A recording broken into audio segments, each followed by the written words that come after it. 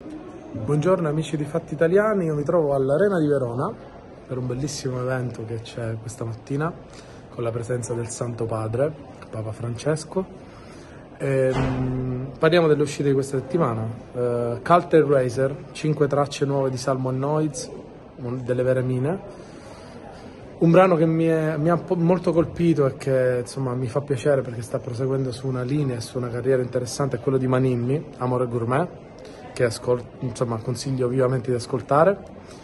Però la vera cannibale di questa settimana è Billie Eilish, che col nuovo album ha già preso tutte le classifiche e devo dire che insomma Billie è sempre di un livello veramente supremo e superiore.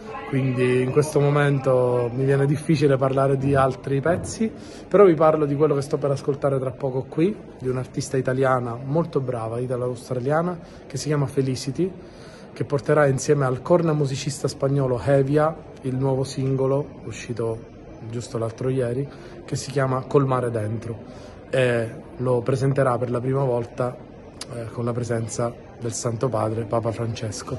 Quindi ascoltatelo perché se il pezzo è arrivato qui un motivo ci sarà. Alla prossima!